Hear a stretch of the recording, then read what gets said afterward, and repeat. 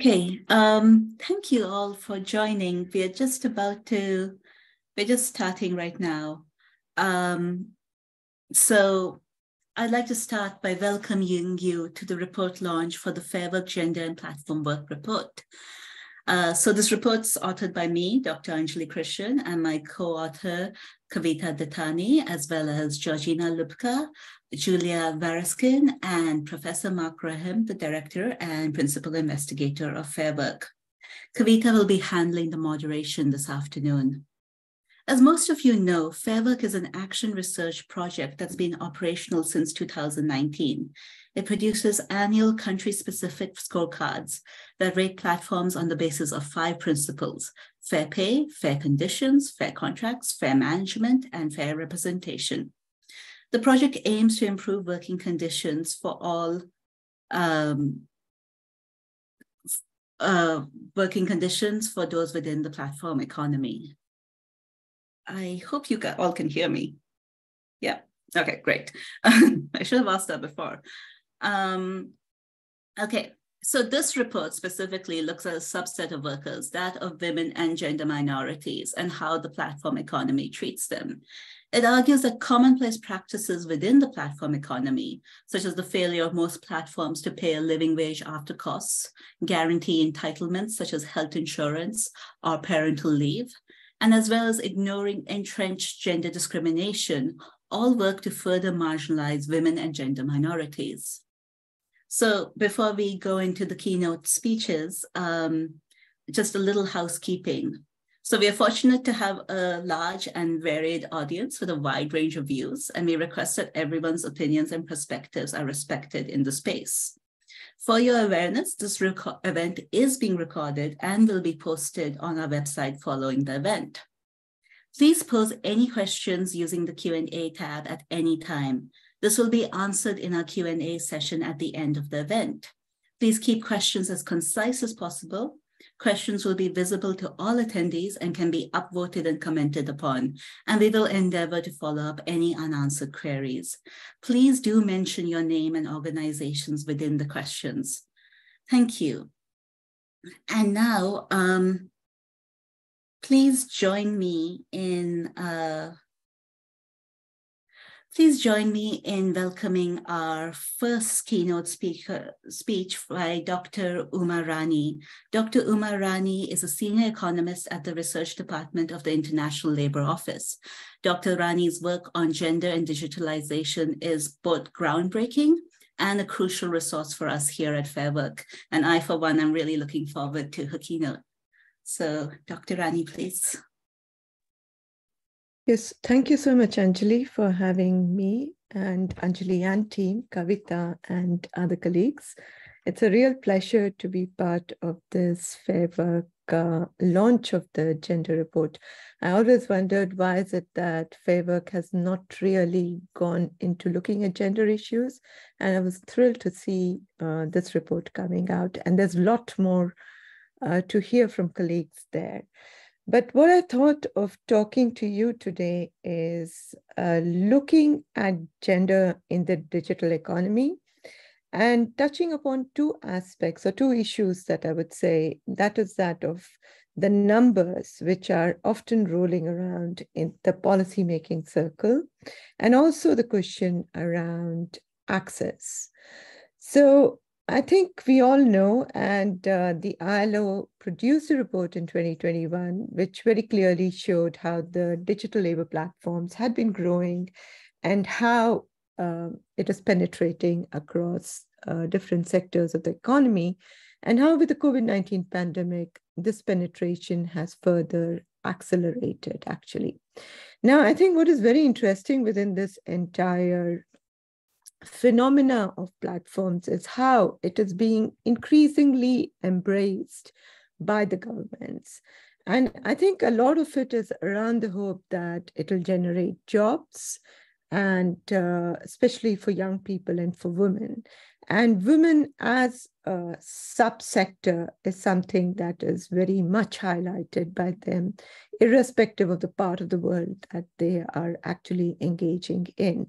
And I think that's also one of the reasons why it becomes very important for us to look at that. So given this push towards the platformization of work, there is really a clear need for us to have a deeper engagement about what is women's work and what is women's work within the digital economy, and to explore what is the role of digitalization and its gendered implications on the lives and livelihoods that are there, and to what extent, it tries to bring about any sort of a social or economic insecurities or securities for women. And especially when you are looking at in the context of the care and household responsibility burdens that they have. So the first issue that I would like to touch upon is around the ongoing debate about the possibilities of digitalization increasing labor force participation rates, and for it to provide opportunities for marginalized women and groups to access these labor markets. The question is, to what extent this happens, and does it really happen? And is it that, having access to a particular platform would translate itself into having any kind of opportunities that women can have or not? Now, a lot of this notion is often based on the fact that platforms provide women with the flexibility to balance paid work with household responsibilities. And here, this is where creating employment opportunities comes in, that is, the numbers matter. And there's a huge expectation that this is now going to be the new silver bullet to solve the problem of declining female labor force participation rates in many of the Global South countries, and especially in some of the low developed or middle income countries. And this has often led to promotion of platforms in various sectors, irrespective of whether they are male-dominated or female-dominated sector. But I think what we do know from the evidence is largely, whether you're talking about the global surveys or the country-level surveys, you do find that the participation rates are very similar on these platforms as you would see in the traditional labor market. Now, this is not anything new. This is not very surprising. You do find that if you're looking at online labor platforms, you find that in the developed world, it is about one third of the women are on platforms, while in the Global South, it is 1/4 of the women. And if you're looking at male-dominated sectors of platforms, you find that, okay, women are comprised of about 10%, while female-dominated platforms, it's almost 80 versus 20 women and men. Now, there are no surprises here either. Why is it not so surprising? It's largely because platforms have entered sectors that are already there. And what you're doing is you're using technology either to outsource tasks or projects globally through online labor platforms, or using technology to facilitate work through those digital applications in location-based platforms. So at the country or national level, when you're looking at location-based platforms, it is possible to see a small increase in participation rates, but not more than that. And this is something we do see happening within the location-based platforms. But in case of online labor platforms, the situation is slightly different. And what you might see is that there might be a small increase, again, as you see in location, but to a very large extent, what might be happening is that one might be replacing women workers from Global North by female workers in Global South. What do I mean by that? Recently there has been very much rise in AI-enabled tools. And one such tool that I have been systematically following for the last 4 or 5 years is that of AI-enabled virtual assistants for secretarial tasks. Now, these are tasks that were done by women in the Global North. And now it's said that it's all AI-enabled, and these women are being replaced into other tasks. But in reality, while that is happening, all of these tasks are actually done by women workers in the global south. And this is done either by BPO companies or on digital labor platforms, and it works in a human in the loop. And you find so many companies that have come up that provide virtual assistants, but behind this AI is the invisible worker who are actually going about doing this work. Now, the transformation that is happening as a result of this is that these were relatively well-paid tasks in the global north. And that is now today being fragmented into multiple tasks, because at the same time, while women workers are doing these tasks, they're also being automated, and there are large machine learning models that are being trained on a regular basis. But because the way the natural language processing technology is moving, it's not easy to completely replace it over time by AI. So you need a lot of these workers to do them. So what you see is the fragmentation of tasks and workers being paid on a task basis. So the wages are very low and they're often without proper working conditions. So while the question of participation rates remains quite unresolved, it is also important to look beyond these numbers and some of the dominant narratives of flexibility, independence, autonomy, and entrepreneurship, which is often pushed by the multinationals dominating the platform economy, and the notion that this participation in platforms itself would inevitably lead to improved working conditions for women. This is largely because the narratives mask the working conditions that are commonly characterized by precarity, low and unpredictable pay, long hours, lack of contracts, lack of access to social protection. And what you very clearly see is atomization of work as well as underemployment, because there's a huge supply of gig workers, which also further dampens their wages. Now, there is a growing body of evidence that is coming out, which cushions this notion that platforms provide flexibility and that participation on these platforms will inevitably lead to improved working conditions. Now, what we see from the case studies that have been done across the globe is that there is a very clear narrative of the women, irrespective of the sector, that the reason they do join the platform is motivated by the flexibility and the autonomy that they are promised. But very soon, it becomes a myth, because the reality is far from that. And the reality is that because women juggle between household and care responsibilities and this paid work, they often work long hours and they often work odd hours during the day. Like in the case of delivery workers in Mexico, we found that women work about 6 days a week and more than 6 hours each day to be able to earn some income over a period of time. Rather, what we see is that this flexibility further becomes a tool for legitimizing the double shifts for women. And I think what one needs to also understand within the context, this context of platforms pushing for this idea of flexibility and getting all of this labor into the workforce, is that their incomes or their revenues would not go up if they did not employ. It's not only a service that they provide, but it's also a part of the earnings that women earn through, that the platforms earn through the commission fees. So for them, it's really very good to push many of these women into the workforce. So for women, it becomes then a constant struggle between the production and the social reproduction process, which deepens the vulnerability of women platform workers, and they don't really enjoy the kind of flexibility that is often promoted. And further, what you see very clearly is that the promise of flexibility is also impinged upon by the control that the platform has through the algorithmic management practices. And finally, within this narrative, I think what is very important is how platforms actually misclassify workers as self-employed or independent contract workers, which allows them to circumvent labor laws and regulations, and that helps them to further marginalize women workers.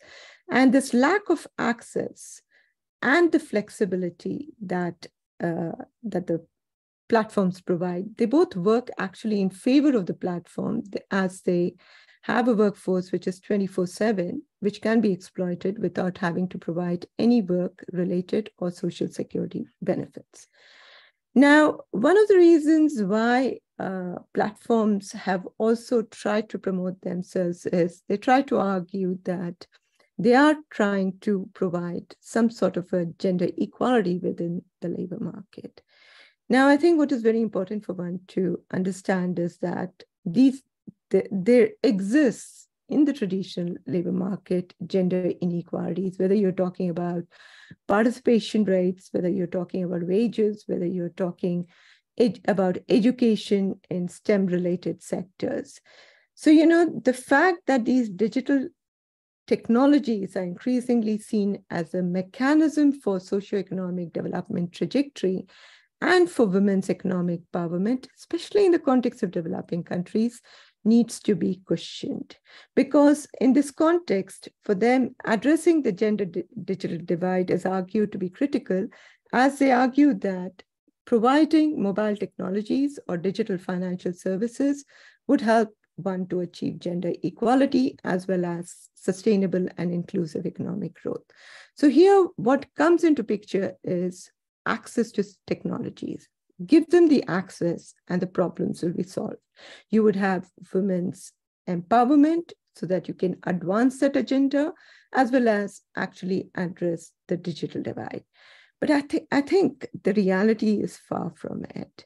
Now, this kind of a narrative, it's not very surprising that this is coming, because even the dominant economic discourse actually talks about a similar narrative.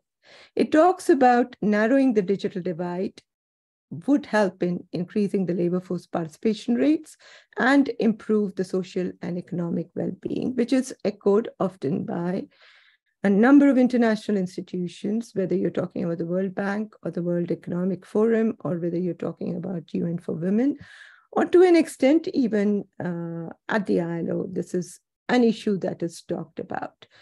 But I think provision of technology or having a digital infrastructure by itself is not going to solve gender inequalities, cannot lead to, there's no automatic way in which gender empowerment would happen. Because I think what is very important for us to ensure is that you need to look beyond the digital inclusion, because there is a whole question around the problems of rights and economic development, which cannot be actually addressed by this kind of a neoliberal thinking that is there, which is there in the dominant economic discourse, which is there as part of the platform economy that is being pushed, which basically goes about arguing, saying that give them entrepreneurial capacities and abilities, and that itself would ultimately lead to women's economic empowerment. I think this notion also rests this idea also rests on the notion that having sufficient income is enough to be empowered. But I think the kind of societies that we live in is far beyond that. And it is in this notion that even platforms look at economic empowerment in this way. Now, what this entire narrative actually completely ignores is the whole intersectionality that exists between the gendered power relations and the contextual factors that are there. And the contextual factors are very important because that dictates in a way the kind of societies one lives in and the kind of patriarchal norms that exist and social norms that exist in those societies, which can actually limit one to have any kind of and empowerment. So you can talk about having digital access skills or literacy rates, but they cannot automatically transform into empowerment because there are significant barriers that are there to utilize these economic opportunities, which could be because of the kind of race or caste that you belong to, or the class or the social inequalities that is there. In a similar vein, I'd like to argue that it is very important for us to note that platforms by themselves, because it's a technology, do not automatically eliminate gender inequalities or any sort of an inequality that exists, because it's often based on the assumption that technology is gender neutral. But I think one forgets that the platforms are designed by humans, and even the algorithm within it is designed by humans. So there's very clear biases that are there, which leads to a similar kind of which leads to, in a sense, discrimination on the labor on these platforms and gender inequalities. Now, I think there's also very clear, sufficient evidence that we do see that because there also exists the notion that because platforms are gender neutral, you would have women performing almost similar kind of tasks that men are performing. That would happen if you actually address those issues within the traditional labor market. Because this is just a technology mediating, you find gender segregation also happening within the platforms. Like on freelance platforms, you find that men dominate tasks related to technology, software development, data analysis. Now, this very much mirrors what happens in the traditional labor market. So there's absolutely no difference. So I think to assume that technology itself will solve these problems is a far-fetched notion. And similarly, you see a similar kind of thing happening on earnings, where you have huge disparities in earnings between men and women on platforms. And what's even more interesting is, even when you look at the same gender, that is women, you find huge inequalities between women in Global South and women in Global North, where women in Global North almost earn 50% more than that in the Global South women, even if they are doing similar tasks. The question that arises is, why would you have such a huge disparity that is there? I'm just closing by just saying that there is also, sectors which are male dominated. And when you have women entering those sectors, you find that the algorithmic management practices further penalize these women and exacerbate their work and income securities, largely because the algorithm is again set with a male-dominated setting and not a female-dominated setting, which disproportionately actually reinforces some of the gender inequalities. I think there is a need to question the whole empowering potential of digital labor platforms on women, particularly those belonging to marginalized groups, as platforms have in fact in many ways entrenched the gender and race-based inequalities and discrimination.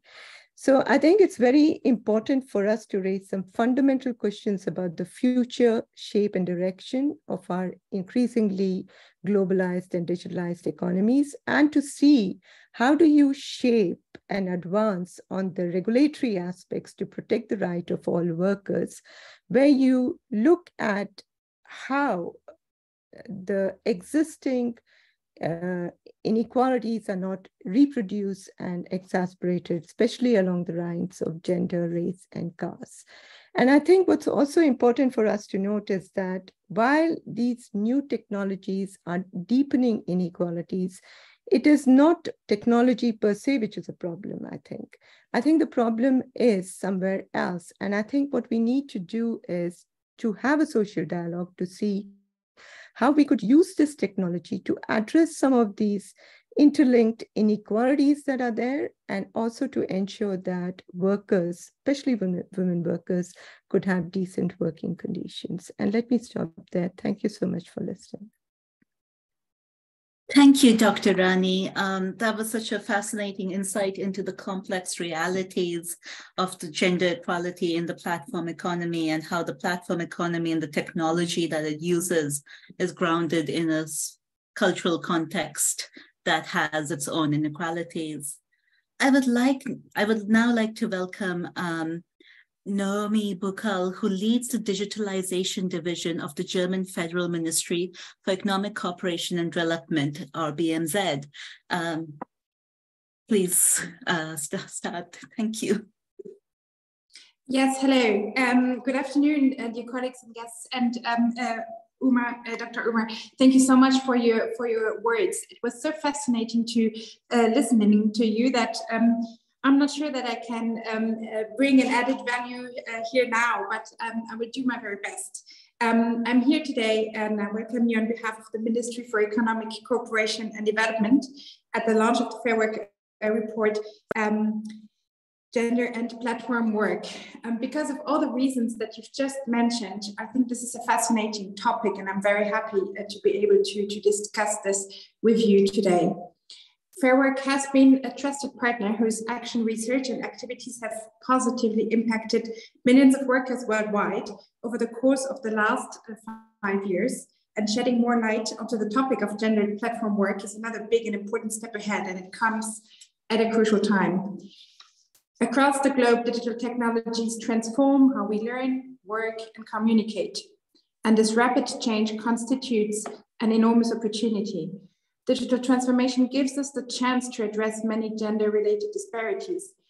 I mean, you just challenged that. You said not the technologies per se are the problems, but the way we use them and everything behind it. You talked about intersectionality, about the contextual factors, about societal norms, patriarchal norms. But this is why I think it is so important that we discuss today what we can do and how we can address these challenges that come also with digital technologies. So how do we make digital transformation equitable? Way too often we do reproduce old injustices and gender-based roles and expectations. And we do fail to address these inequalities that you also mentioned in labor markets, in representation, access to funding and technologies, as well as laws and social norms. So I can only, agree with what you said. You also mentioned the inequalities between women in the global north and the global south. Due to such problem, half of the digital talent pool, the female half, is partially excluded from contributing to and benefiting from the digital economy as well. So yes, creating framework conditions and promoting international standards that allow women to be fully included and seen, this is our shared goal. Just recently at this year's Republica conference, the Federal Minister for Economic Cooperation and Development highlighted the importance of fairness in digital and platform work for women's economic empowerment, because platform work is here to stay. So let's shape it together. She underlined the need to take action to ensure not only equal access to jobs and digital technologies, but also to protection mechanisms that are designed with the needs of female workers at the very core. Because this is what really matters, rights, resources, and representation. This 3R approach lies at the heart of the BMZ's feminist development policy. Digital transformation must not only benefit women, it must also be shaped by women. It must leverage their talent, creativity, and their unique perspective. We apply the same high standards to platform economy, where women to date find themselves facing discriminatory practices and challenges, as the report finds. Just one of the numerous examples, women are not guaranteed safety in traditionally male-dominated jobs. And sometimes they are even punished by the platform for flagging a potential threat. So digital platforms tend to side with their clients and not their female workers. Not having clear appeal mechanisms and fearing deactivation, women with voices and stories remain untold. Even when women speak up, their complaints can be ignored by the platform without repercussions. Considering that platform work, as the report clearly outlines, attracts workers who are already in a precarious situation, such realities can further widen the gender gap and disproportionately affect women. We've already heard that. Because women worldwide still carry the burden of the majority of unpaid labor and thus rely heavily on the flexibility aspect to be able to participate in the labor market. Therefore, to achieve the vision set out by our minister, championing fair and gender-sensitive platform work is imperative on all levels. So with our gig economy initiative, we do exactly that.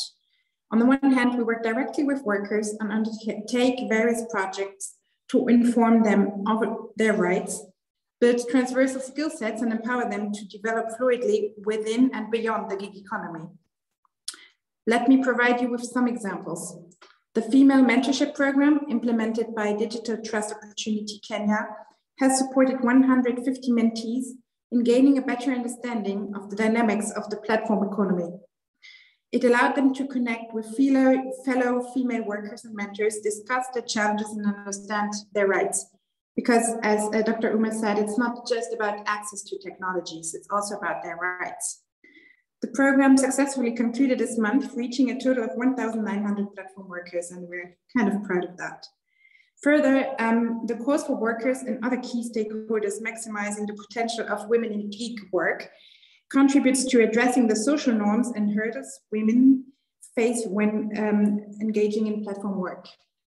On the other hand, we aim at systemic and long-lasting change on the policy level. Therefore, we address policymakers and other key decision makers from private sector and civil society with tailored capacity development programs to challenge social norms towards more inclusive, agile, and sustainable regulation. So for this, the Gig Economy Initiative has designed a comprehensive digital course on the rise and economics of digital labor platforms. One of the main topics of the course is women in the gig economy. The focus of this module is to explore reasons for the hurdles women face and analyze solutions to address these on a regulatory level. So this course was developed together with leading professionals, including the World Bank, ILO, and Fairwork. And I've heard, Dr. Uma, that you're saying that sometimes international organizations are focusing too much on access to technology. So maybe we can discuss now in another half hour or so how you would say we should address these different issues. The course is accessible online for free, and I invite you to join with us and to jointly promote gender-sensitive and inclusive policies. So I'm very excited now to listening to the discussion, and thank you all for being here with us today.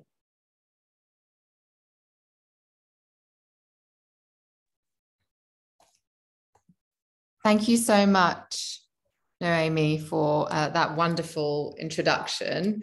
We're going to move on now to start thinking about what the report is saying itself. So Anjali and I will start presenting some of the findings of the report. I can see that there's some questions coming through, and I just want to let all participants know on the call that we're going to have a Q&A section at the end of the event. So please hold on to hear your responses until then. Pablo, could we please have the slides? Amazing, thank you so much. So can we have the first slide, please? Thank you so much. The interest for this report came from the fact that discussions on platform work, and particularly location-based, or what we call geographically tethered platform work, have until recently tended to sideline gender quite a lot. In cities across the world, the archetype of the gig worker is often the ride-hailing driver or the food delivery rider, a worker who is visible in the city with digital access and literacy, who's able to work at different times of day and comfortable navigating the city at those times of day. And of course, this worker is most often a man. So what we were thinking was, what about women and gender minorities? What does their platform work really look like? And what are the specific forms of marginality that they experience through this digitally mediated work? So in this report, we were able to extend our analysis to multiple countries and cities across the world by drawing on the expertise of the Fairwork network. Next slide, please, Pablo. So what is the Fairwork research? You've heard a little bit about it, but our aim at Fairwork is to highlight the best and worst examples of how new technologies are being used in the workplace. In location-based platform work, we have 5 principles: fair pay, fair conditions, fair contracts, fair management, and fair representation, that we use to assess the fairness of a platform to its workers. And we do this through a 3-part methodology: through desk research, where we learn about platforms' operations and we analyze worker contracts and terms and conditions; through worker interviews, where we interview around 6 to 10 workers per platform to learn about their working conditions. And then we also speak to platform managers to request evidence in relation to each one of the Fair Work principles. In addition to this, for this report, we also interviewed a number of researchers in the Fair Work network to learn in more detail about the real nuances of gender and platform work. And I'll now hand over to Anjali to begin giving you a flavor of some of our report findings. Thank you. Pablo, next slide, please. Okay, I would like to direct you to the photograph on the screen. Now, this may appear to be the photo of a happy, relaxed worker at night by herself in an urban setting. Yet this image is an aspirational myth that fails to acknowledge that in such settings for women in the UK, where the platform that has this photograph on their website, Deliveroo, is based, do face discrimination. And it's actually quite uncommon for women to feel comfortable by themselves in such a setting. The point here is not to argue that women should not be employed because of stereotypes around what they can do and where they can be, but that platforms are just not acknowledging that their work can be particularly risky for women and gender minorities. Platforms assume that workers' sole aim is to maximize their short-term gains and that they can easily be incentivized to act in a predictable manner. This predictability, in turn, is at the heart of the platform economy's ability to access a large workforce of easily interchangeable individuals. Differences from the archetypical platform worker that Kavita described, whether it be in the form of gender, sexual orientation, or other social cultural characteristics, is for the most part ignored, leading to platforms that are effectively gender neutral. What this results in is a very disaggregated workforce. As Dr. Rani pointed out, and as the ILO has shown in a number of studies, we find that in the platform economy, women work mostly in private homes as beauticians, caregivers, cleaners, domestic work, while men work in public spaces as ride-hailing drivers and food couriers, and gender minorities, frankly, are quite invisible. Next slide, please. So what is the experience of women and gender minorities within the platform economy? So first of all, what I would like to point out is that many of these workers are highly precarious and vulnerable. We find that the platform economy is particularly attractive to those women and gender minorities who have care responsibilities, are stigmatized, do not have the right to work, and find that the lower barriers to platform economy allows them to obtain jobs. Now, what this looks like varies from cultural context to cultural context. For instance, in India, Bangladesh, and Egypt, we find that a lot of female platform workers are either divorced women or single mothers because these are identities that are stigmatized in that local context. On the other hand, in Belgium, we find that a lot of refugees have turned to platform economy because they don't have the right to work otherwise. What this means is that the precariousness that these workers face is intersectional. It's not just about the gender identity. It's also about their caste, their race, their religion, their legal status. But this nuance is something that's often missing in platforms' anti-discrimination statements. We'll be talking more about the experiences of discrimination in the panel discussion. But for now, the point that I'm trying to make is that platforms are not neutral actors in the setting, that their policies can directly heighten workers' vulnerability.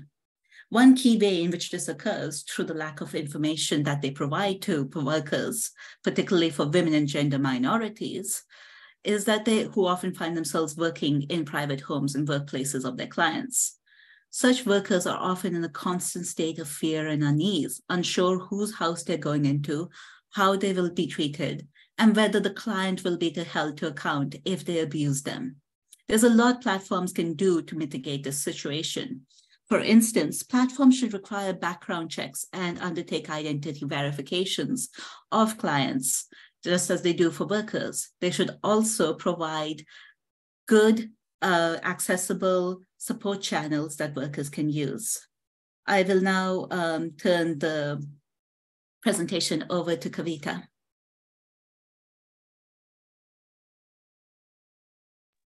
Thank you. We see that gendered inequalities are amplified through platforms' technological operations and their infrastructures as well. For example, some platforms allow identity characteristics, including gender, to be displayed on the platform interface. And customers' social prejudices on gender, as well as compounded by other characteristics, can shape how they respond to seeing these identity characteristics. In some cases, customers can even choose workers after reviewing these characteristics. An example of this is in both Nigeria and in the Philippines, where we saw women experiencing frequent cancellations when customers realized that it's a woman ride-hailing driver. Some male clients even ask women workers if they can drive instead.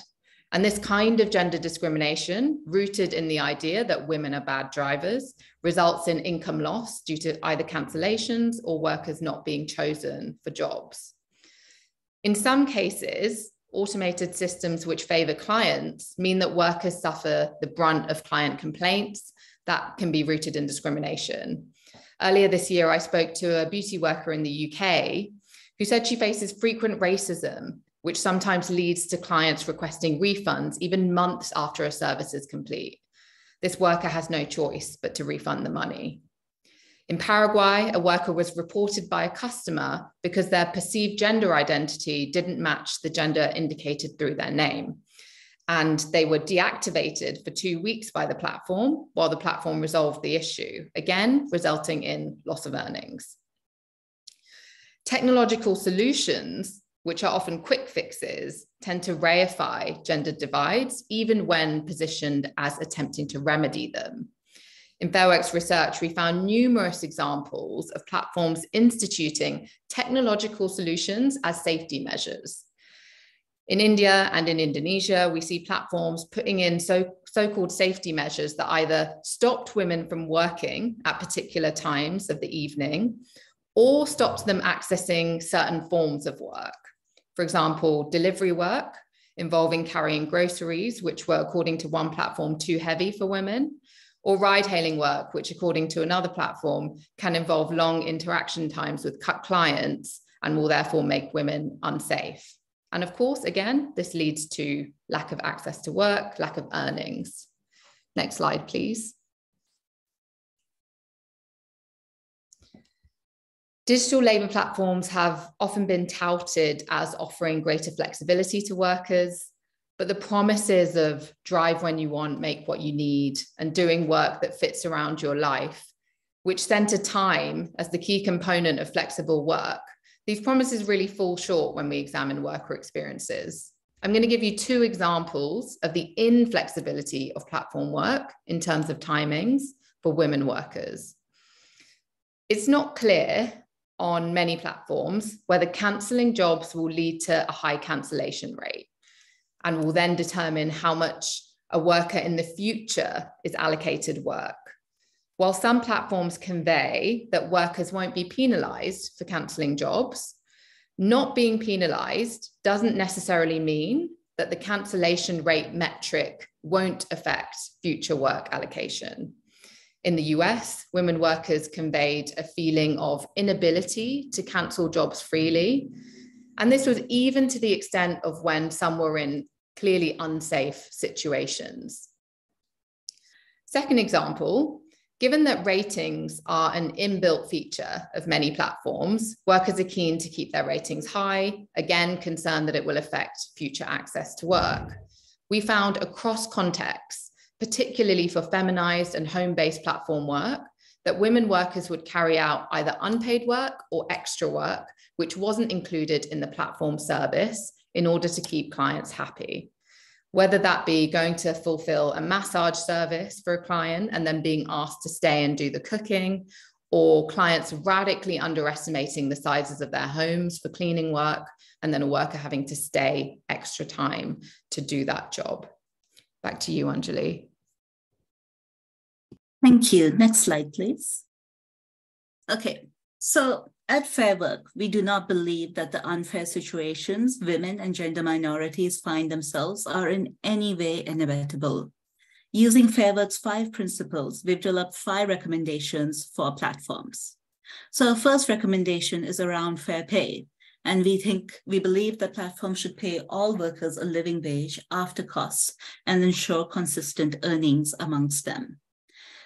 Commonplace platform practices, such as dynamic pricing, disproportionately favor male workers. We find over and over again that women workers particularly are not able to work at night after dark because of issues around care responsibilities, because of issues around safety. And this effectively means that there's a gender pay gap with their male colleagues earning more than them.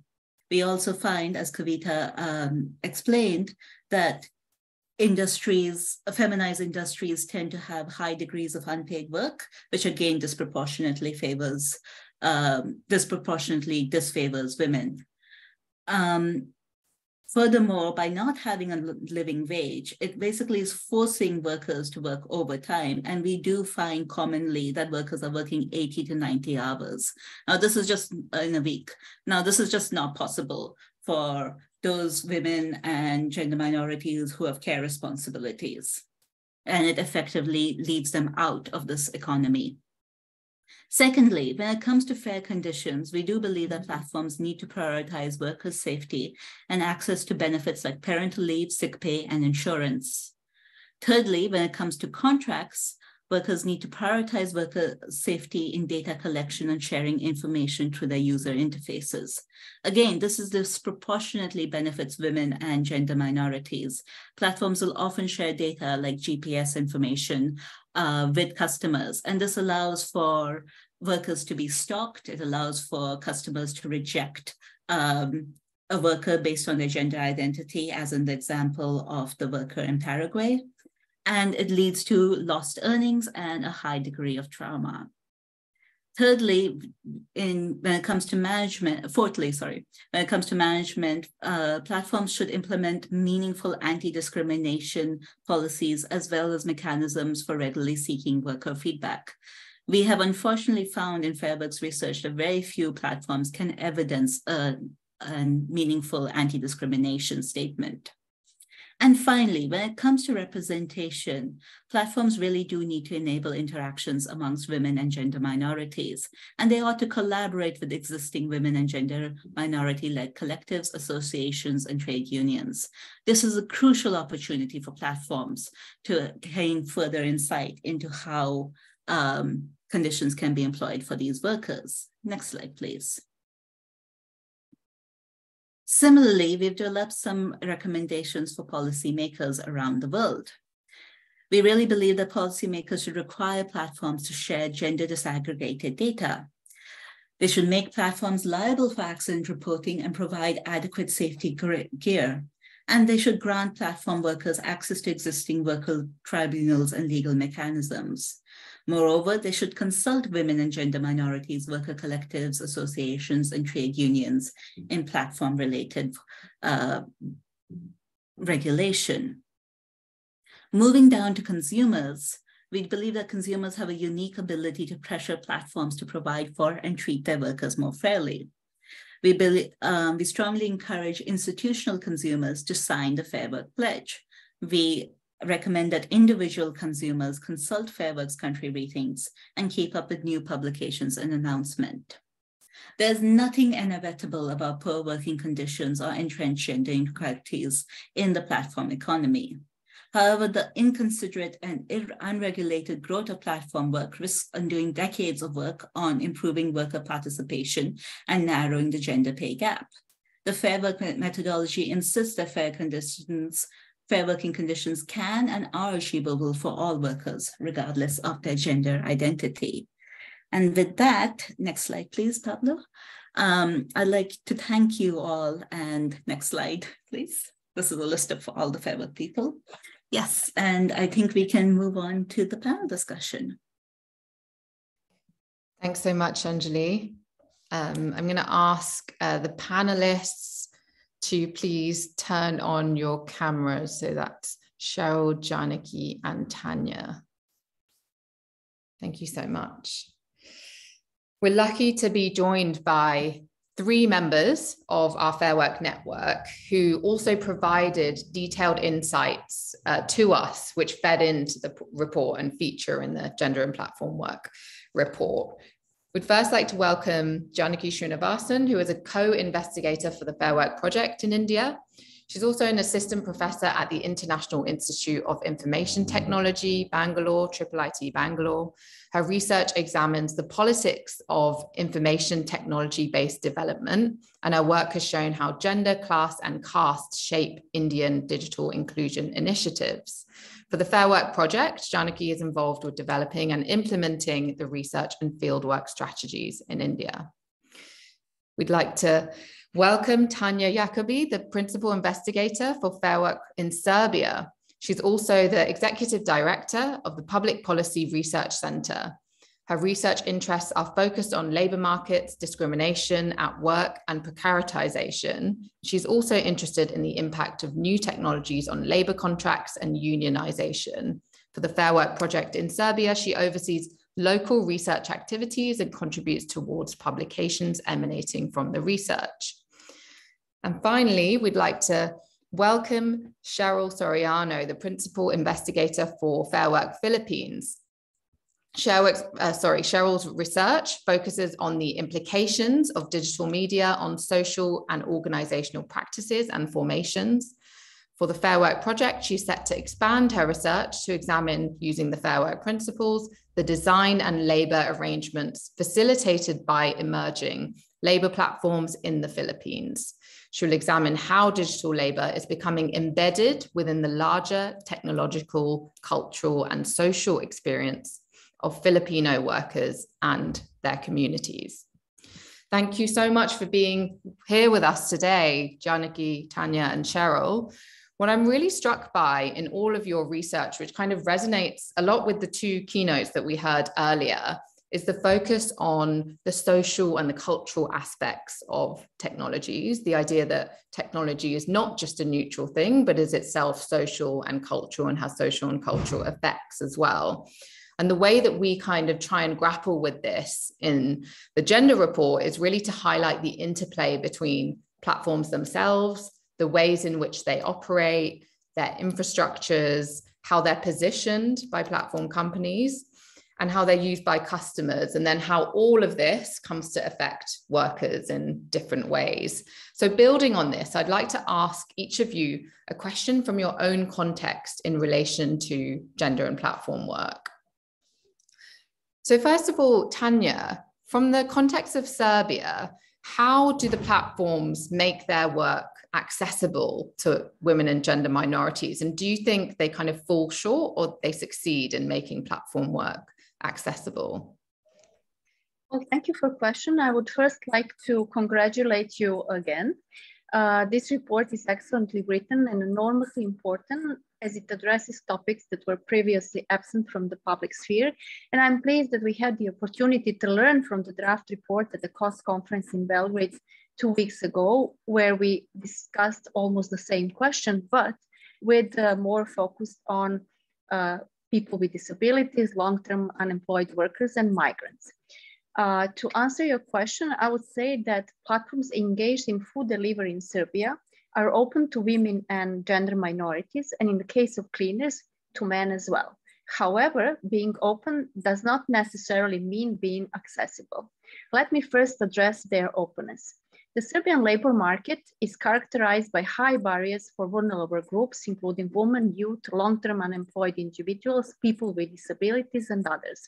In this context, all labor platforms act as an open window of opportunity.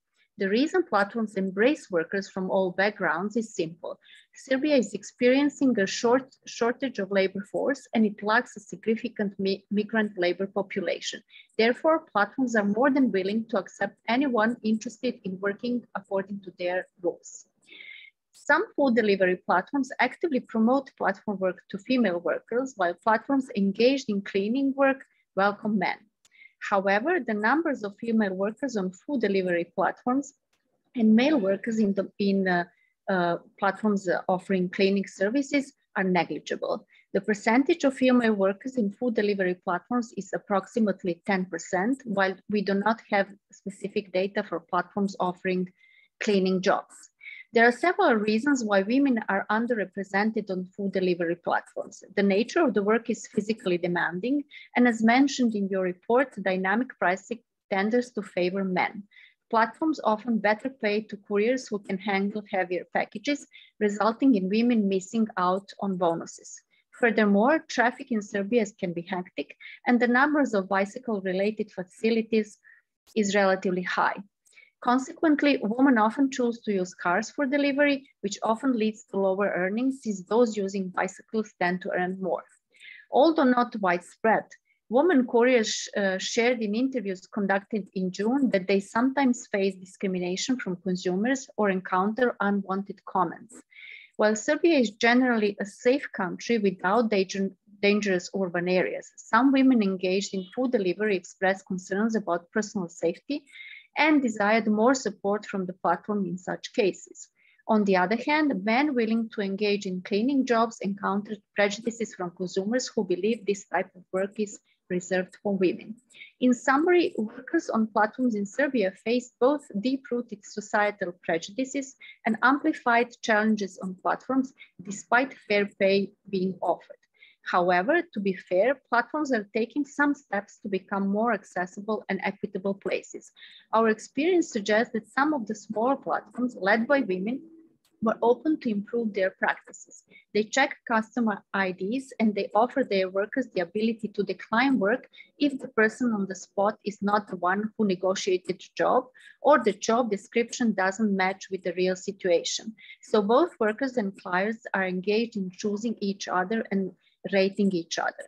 In cooperation with the Fairwork team Serbia, their policies with regard to safety at work and human support throughout the workday, which is often taking place in the afternoon, improved.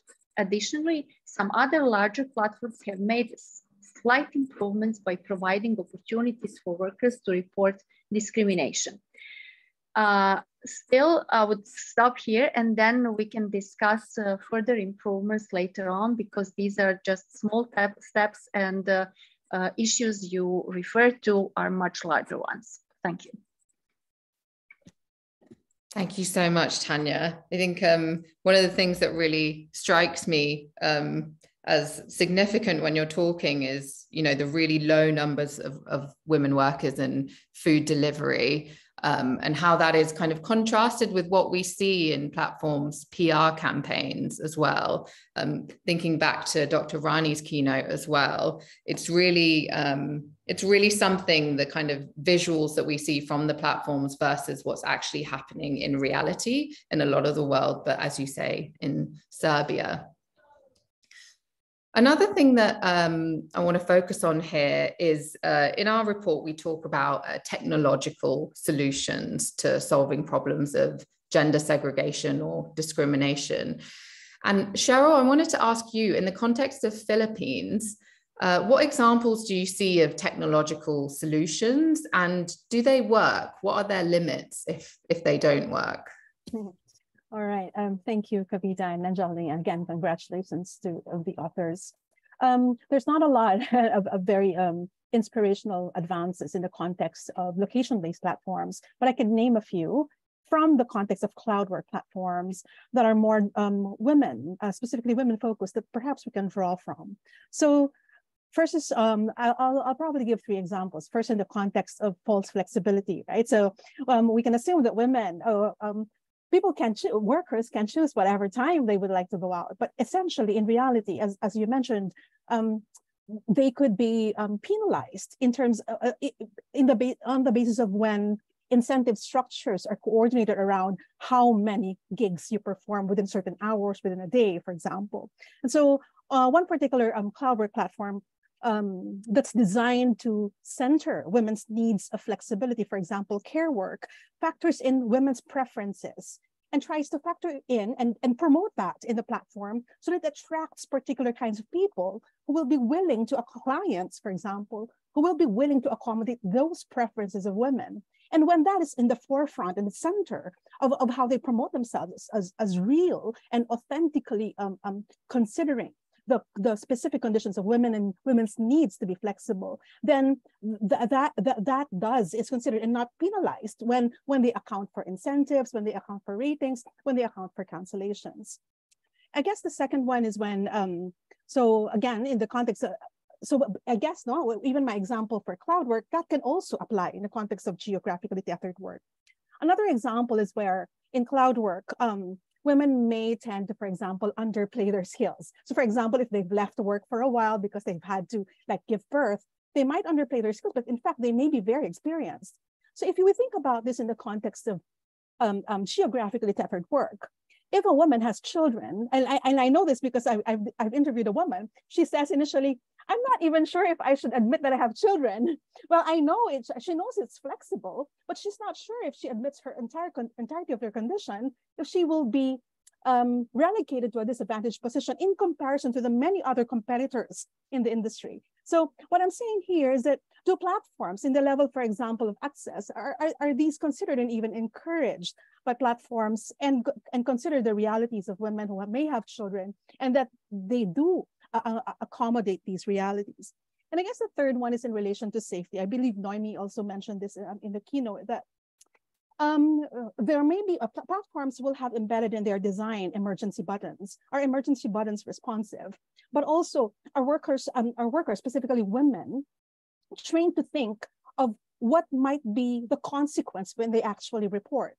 So in my conversations with women workers, they will say, but I'm afraid I might get deactivated. If I do a lot of cancellations on the basis of maybe fear, if I go out at night and I kind of suspect the client, or I kind of fear my condition, if I do cancel a lot, I know I will be penalized. So what are the accompanying consequences? You may have emergency buttons, but what are the rest of the conditions that actually do encourage women to use these emergency buttons and report, for example, harassment conditions? So I guess I'll stop there for a while. There may be several more like considerations of welfare, etc. But those are kind of in the periphery of technological solutions that are also quite crucial for women workers. Thank you, Cheryl. And I'm nodding as you speak because, when we were writing this report, we saw so many similar instances of women being actually discouraged to use inbuilt features of platforms because of the lack of transparency, the lack of knowledge around how it will then affect them in the future. I just want to bring in my colleague Anjali here to request if you have any examples of those instances where women are kind of discouraged to use platform features. Thank you. So examples of instances where women are discouraged to use platform features. I think maybe the most stark one is one that you had mentioned in the presentation, where platforms just unilaterally ban women from accessing certain types of work. But there's also more of a softer but more invasive form of discouragement. So for instance, if workers complain, for instance, in Egypt, if workers complained, there's always this feeling, even though they had the right to complain, there was always this concern that if we complain, we'll get less jobs. And there wasn't any clarity on whether it was going to affect their ratings, if it was going to lower their KPIs, their key performance indicators, and lead to fewer jobs and lower payments. So things like that are ways in which platforms also effectively silence women and gender minorities. Another thing that we commonly occur is just the support chat function. For many platforms, it is an automated chat system, and you're unlikely to report an instance of sexual harassment, for instance, to a thing that's giving you automated responses. So all of these things work to basically send the message that the platform isn't particularly interested in what the worker is going through, just that they do the job. Thanks, Anjali. And I think what you're really speaking to here is, the unresponsiveness of platforms to both listen to workers, but also respond in a meaningful way. I think these technological solutions are often so quick fix-like that they don't end up in anything meaningful. Rather, they just serve as a mechanism that platforms can demonstrate to show that they're doing something, but in reality, it looks quite different. And it also kind of signifies the inflexibility of platforms to actually respond to what workers want. So that takes me to my next question for you, Janaki. And I'm really thinking about the Fairwork India team's work on flexibility. I know it was a big section in last year's report. Platforms make claims of flexible work for all workers, especially when they target women workers. But in relation to gender and platform work, what does flexibility really mean in practice in the Indian context? Thanks, Kavita, and congratulations to all of you for the report, which I think is just so important, because I think all of us recognize how important a dimension gender is and how platform work looks different for women and other gender minorities. But I think we hadn't actually gotten around to collating all the fantastic work we have from different countries in our network. So really thankful for this opportunity. But at the same time, I'm performing the unenviable task of being the last panelist after many wonderful things have been said already about flexibility, but I'll try and see if I can say something, add something to that. So I think it's also worthwhile stepping back a little bit to say, and you pointed to the Fairwork India report. And of course, one of the reasons we picked up on flexibility as our key theme for 2022 is that a much touted report by the Niti Aayog in India in 2022 highlighted flexibility as one of the key features of the gig economy, and also highlighted how it would be of benefit to women in particular, just like you were pointing out. But there's actually one specific document that gets into it in detail, right? That's the reason we did it. But what we have been finding in countries around, including in India, is that, of course, it's not flexible in practice for anyone. But that said, who you are, right? What kinds of resources you have access to, what kinds of social networks you have access to, what assumptions people make about you and your skill levels because of your social location, what stigmas attached to you and the work you do, all of this fundamentally shapes how flexibility works for individual workers, right? And of course, gender in conjunction with the workers' caste, religion, region, race is a key part of all of this. And that's really why we are bringing up these two things in conjunction.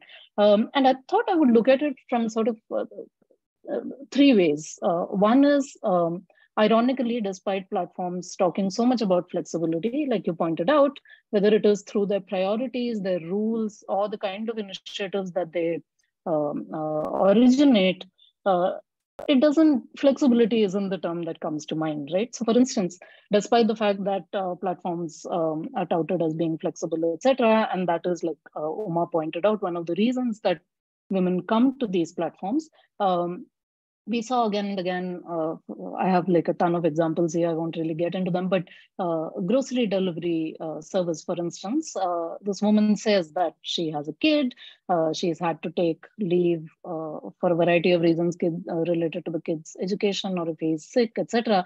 But if she takes more than 2 leaves in a month, she's penalized in various ways, right? So worth thinking about where the flexibility is here. Again, someone else pointed out how she could have been promoted to a higher end of a beauty service if only she could put in more hours, more upfront costs, etc. So again, you have to ask what the constraints are. Now, in addition to this, another reason you can't just pick up and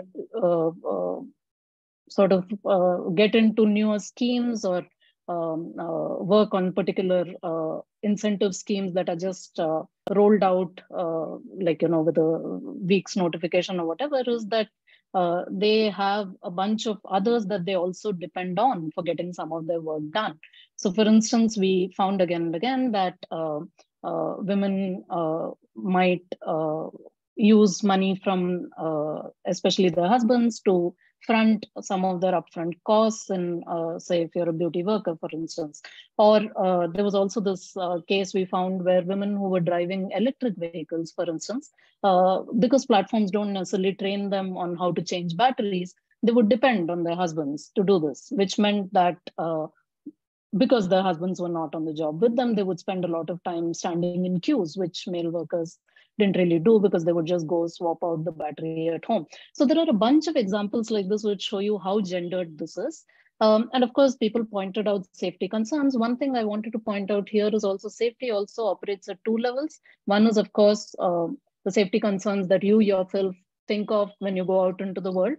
But as a woman, you also have to contend with what perceptions people have of what is unsafe for you, right? So that operates almost at two levels. And we had these examples about from this woman working on a grocery service who basically said that, we had a lot of incentives around festivals, including the festival of Holi in India. And for anyone who understands the Indian context, this also tends to be a festival where women end up getting really mistreated, harassed in the name of the festival. So women themselves might be concerned about going out, but they realize that it's going to give them incentives. So they might want to go out, even though they're not very happy about it.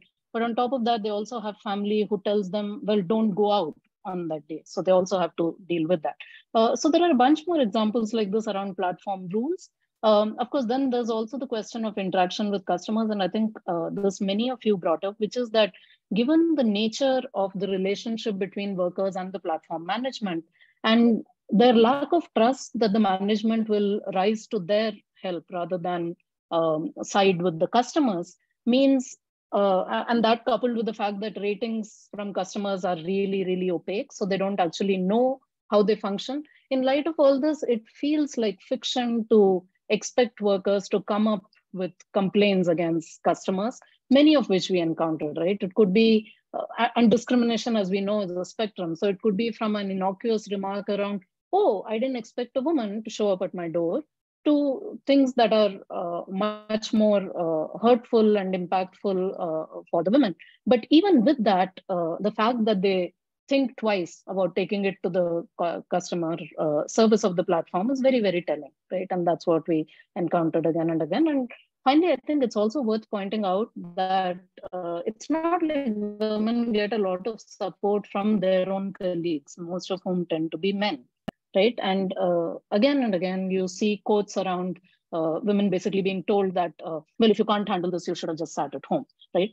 And way more egregious things. So I think all of these relationships of women with, of course, their family and the societal structures they're embedded in, but particularly with platform management and the rules with their own colleagues as well as customers, all of these then make this actually quite an inflexible environment for women to operate in.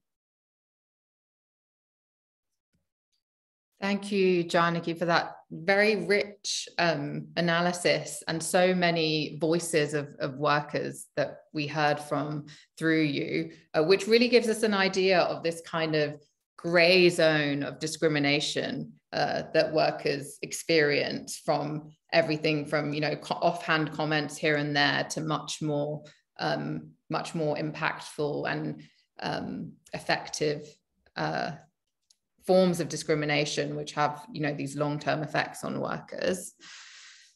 I want to open up to questions now, and I'm going to ask the two keynote speakers to please also join us for the Q&A, because I can also see some questions directed at you both as well. I'm going to try and pull out some of the questions of topics that we haven't yet covered yet, and I'm going to start with this one question, which is a question to Dr. Rani from Tomer Gardi that says, can you give an example of how the way algorithms works causes gender inequalities? Over to you, Dr. Rani. Thanks a lot. I was hoping that this question would come, And I'm very glad to see that. Actually, it happens in many ways. And to an extent, some of the panelists have actually also mentioned it in their interventions. But I'm going to tell you how it happens with algorithms and how it also happens without algorithms. Let me start by the latter, because that's the far easiest one. So, you know, in the traditional labor market, we've always talked about discrimination and inequalities per se, but it has always been very, very difficult to prove because, you know, you do a number of these econometric exercises and you do controls and everything, and then you try to say whether this is pure discrimination or not. But on platforms, it's far more easier, where we do find that even on the freelance platforms, it's super interesting to see how, with the platform design, actually, you can very clearly go about deciding whether you want a women worker to actually do this particular task or not. And you can also decide whether you want workers from certain geographies to actually do this kind of a work or not. So on one of the major freelance platforms, we had one of the women responding in the caller data responses saying that she had a male client implied that a certain task was beyond her head because she was a woman. So because of that, she would not really get the task. While on location-based platforms, actually the way it works is through the rating system, which has been mentioned before, because if you have a lower rating system, especially in male-dominated occupations that are there, you're very clearly doubly disadvantaged as a result of it. Now, what happens within that is that, you know, if you're looking at, and this is something we found in Argentina very clearly, in taxi driving, which is largely male-dominated sector in most of the world. And when women are entering that particular sector, you know, the penalization happens through the entire dynamic search pricing system, because you have this dynamic search pricing system coming up and operating during the evenings, nights, and weekends, and they do provide these bonuses and benefits and all of that. Now, that very clearly, in some sense, discriminates women workers, because this is not something directly available to them. The other thing that happens with it is largely that when men accept that, you lead to increasing your ratings as a result of it, because you're accepting. And if the women were there and she were to cancel that, there is a penalization that happens, right? Because she cannot really go about taking it because of women's care responsibilities that are there. And sometimes it's also interesting that depending upon who is getting the job, even the kind of pricing mechanisms that are there, they undergo a change. So, you know, you think it's all algorithms, but there are humans also behind those algorithms on a regular basis trying to actually manipulate and change it. So you very clearly see that happening on taxi platforms, you see that happening on delivery platforms, you see that happening on freelance platforms on a regular basis. Like even geographical discrimination is something we have documented in a very systematic manner where you can find that happening.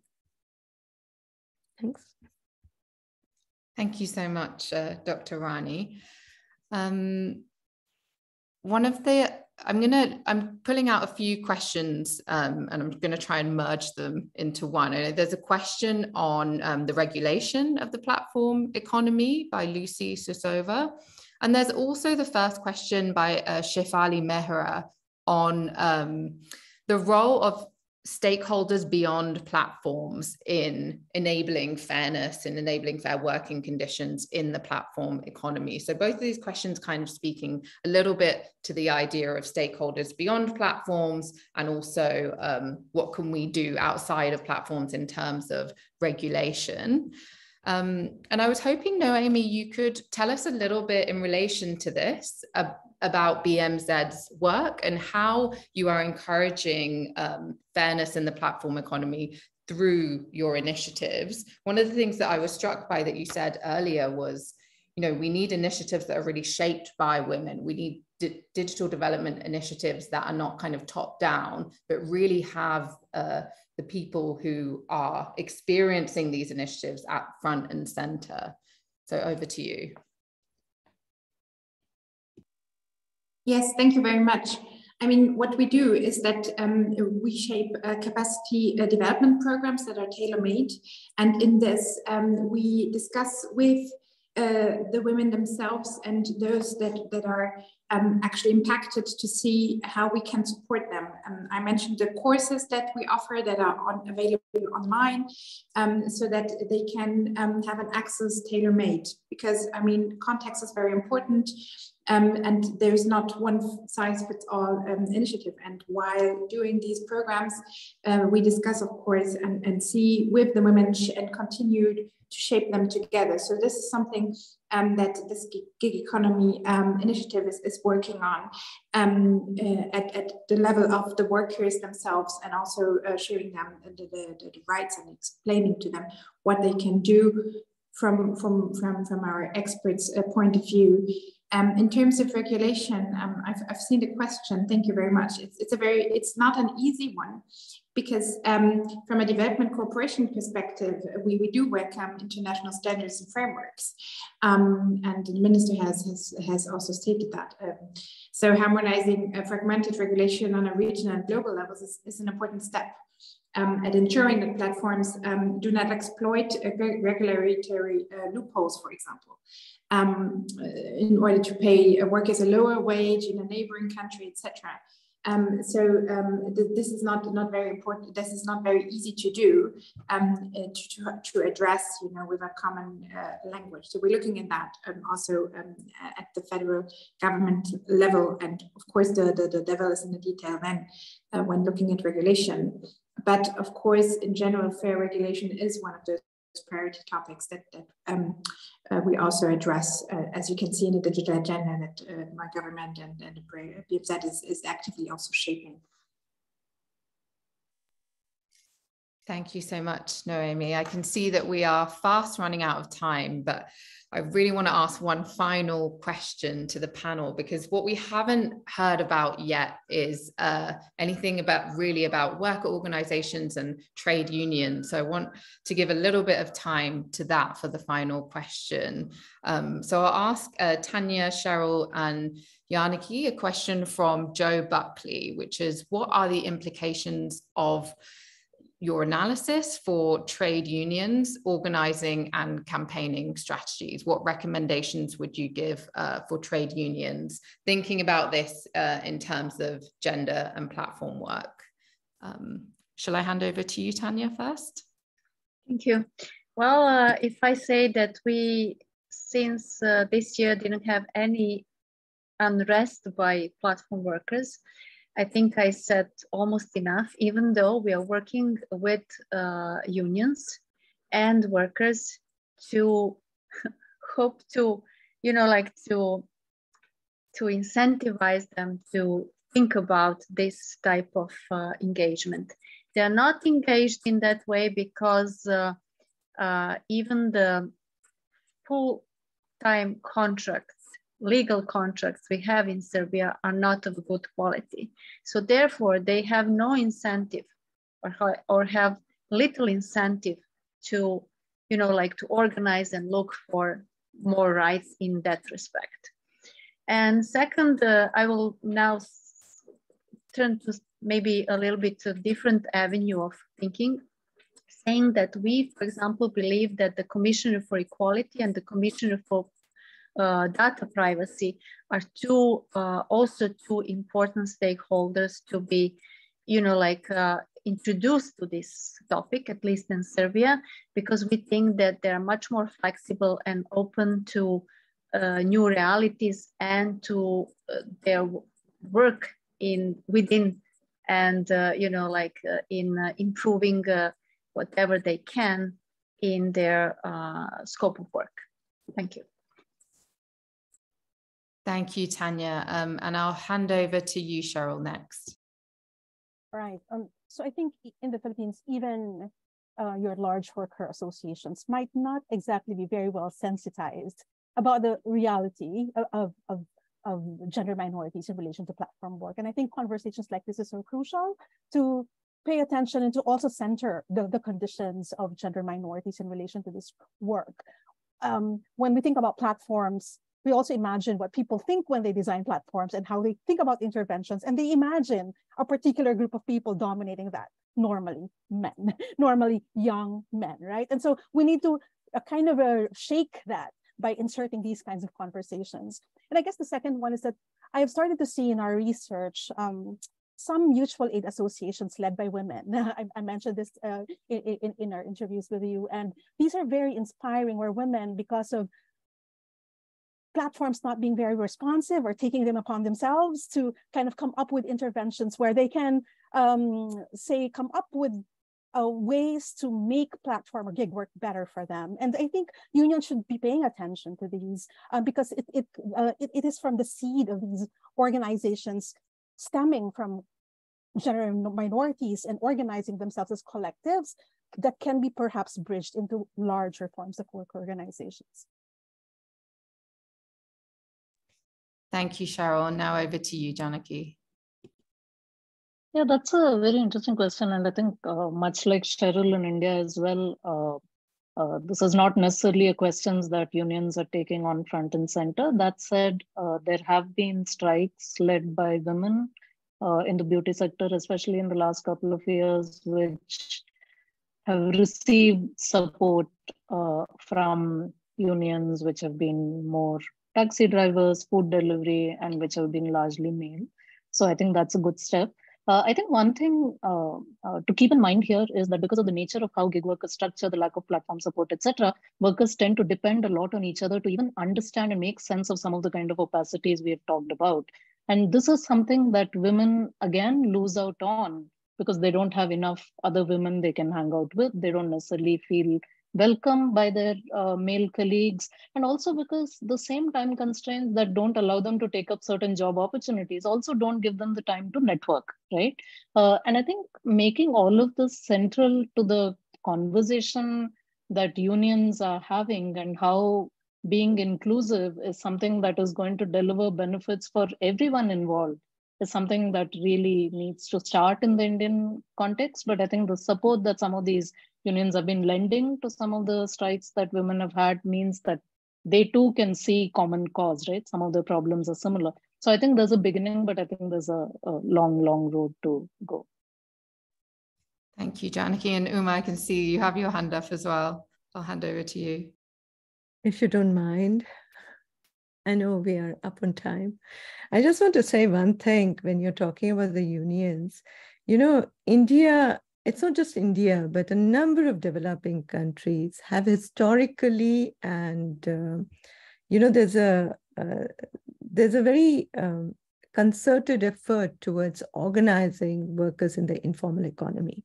So, there are these excellent examples that exist, from organizing home-based piece rate workers in the BD or tobacco industry to a whole range of other informal sectors. So, that kind of informal sector organizing is something that the rest of the world can actually learn from. And you see very much being there as part of the gig economy struggles and unionizing. I think a very recent paper that Leeds University has done for the ILO actually brings out that about more than 80 or 90% of the strikes are actually initiated by informal worker associations. And in the context of India, what we have seen with the kind of different sectoral work that we have been doing is, even if you talk about women being part of the marginalized group, it's very interesting to see in the case of the beauty workers, how women have got together and also navigated the algorithm on the platforms using just simple tools like WhatsApp. So for me, that's the beginning of a very good story to say that women can get together and actually coordinate the individual resistance to much more a collective resistance and collective action as we move forward in this fight for decent working conditions on platforms. Thank you so much. Thank you, Dr. Rani. I think that's such a great point to finish on, is like really highlighting the creative workarounds that workers take up and use to navigate this fairly complicated space. And I think that's really important to highlight, to really indicate worker agency here as well. I want to apologize that I've kept you 7 minutes past the indicated time, and apologies that we didn't get to answer all of the questions as well. I would love that to keep this conversation going, but please do engage with all of our future events. Earlier, Cheryl was talking about Cloudwork. We've actually got our Fairwork Cloudwork launch happening on the 20th of July, so please do tune into that. 3 big takeaways from this conversation I just want to highlight is that the design of platform matters. Who we're thinking about when we think about the platform worker, and how the platform is designed around that particular worker matters and is gendered. Second point, platforms exist in already existing labor markets, right? So the gender discrepancies that we already see in those labor markets are transferred into platform work and sometimes amplified by platforms' functionalities. And the final thing is that workers need to be front and center in their involvement, in their conversations with platforms. This is really crucial for platforms changing their practices in favor of workers. Thank you so much to all of our panelists for joining us, Janaki Srinivasan, Tanya Jacobi, Cheryl Soriano, and our 2 keynotes, Dr. Uma Rani, Noémi Bürkl. Thank you so much to my co-author, Anjali Krishan, and to our Fairwork tech support, who you can't see, but is my colleague Pablo, who's been working hard behind the scenes to enable this event to happen. Thank you, and see you all very soon. Goodbye. Bye. Thank you.